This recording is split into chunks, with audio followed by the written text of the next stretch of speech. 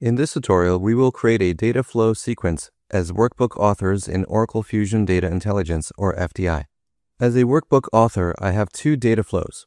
One data flow to transform, filter, and save data in a dataset, and a second to join that dataset to another and output the results to a new dataset.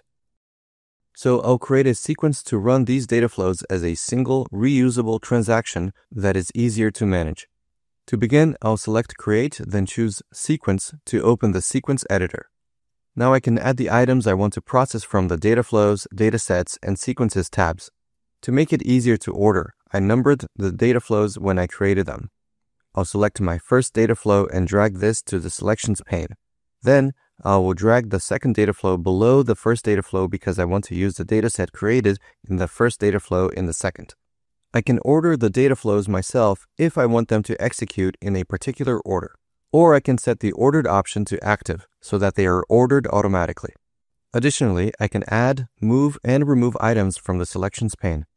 Once I am satisfied, I will save the sequence. I will provide a sequence name, optional description, and then select OK. Now that it is saved, I can check my work.